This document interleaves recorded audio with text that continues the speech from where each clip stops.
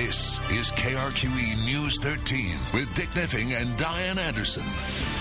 A postseason atmosphere tonight as the Lobos got their first sellout of the season with the dreaded Texas Tech Red Raiders in town.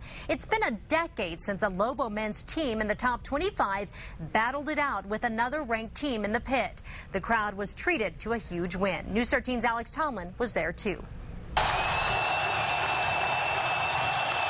Lobo's men basketball players are kings here in the pit. This is awesome. It's unbelievable.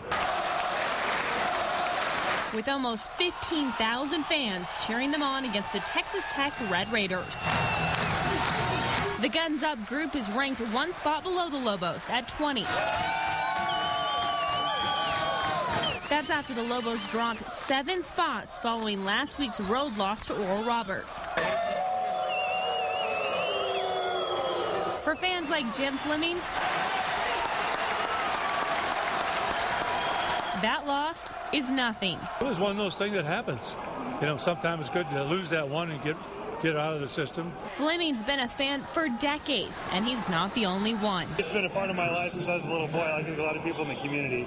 Loyal fans like Matt Dixon say they've always supported the boys in cherry and silver, and one loss isn't stopping them now. I came and saw them when they were really, really bad in the McKay days, so when they're good like that, it's much more fun to come. They're going to win tonight. Fans may be focused on the 40 minutes on the court, but they all know the boys have a bumpy road ahead. They're got a tough schedule with BYU, Utah, UNLV. It's going to be tough, but I think they're going to be okay, especially if we can play at home in the pit. And the Lobos won big tonight, 90-75. We'll have all the highlights from tonight's game coming up in sports in about 10 minutes.